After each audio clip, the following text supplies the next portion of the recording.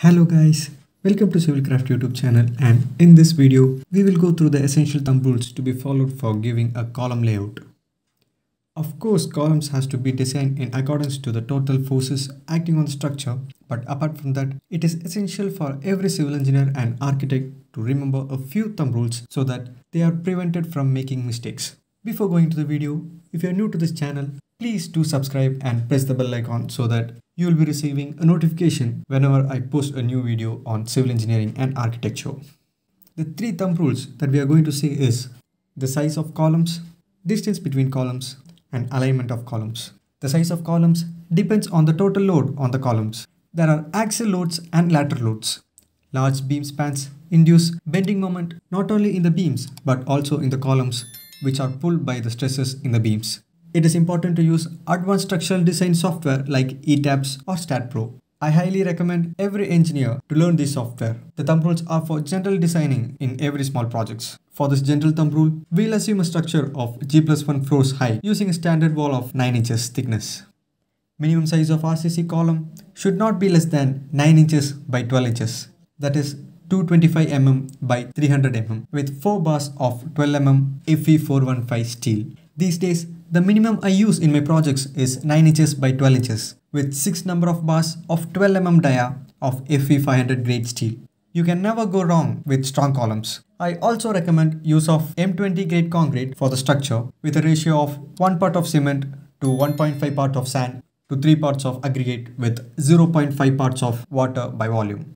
I recommend use of 8 mm stirrups at a distance of 150 mm center to center throughout the length of column. This setup of 9 inches by 12 inches RCC columns is safe for G+1 floors. There are a lot of other recommendations, but this is just a thumb rule. Span between two columns. For the above column setup, a span up to 5 meters is quite safe. One can use beams of size 9 inches to 12 inches, that is 225 mm by 300 mm with a slab thickness of 5 inches. That is 125 mm. This beam can be casted with M20 grade of concrete for up to span 5 meter. There are other considerations like secondary and tertiary spans, point loads and wall loads which has to be considered. It is complicated, but thumb rules can work if the structure is simple. As I already said, it is always recommended to use a structural design software like ETABS or StatPro for design. In a beam up to 5 meters length, secondary spans up to 4 meter, wall loads up to 8 kN per running meter, the following steel count can be used. For top steel, that is for top reinforcement, 2 bars of 12 mm, and for crack bars, 2 bars of 12 mm cranked at an angle of 45 degree at a distance of L by 4 at both ends of the simply supported beam. And for bottom reinforcement, 3 bars of 12 mm dia can be used. This configuration can change depending upon a lot of factors. Alignment of column.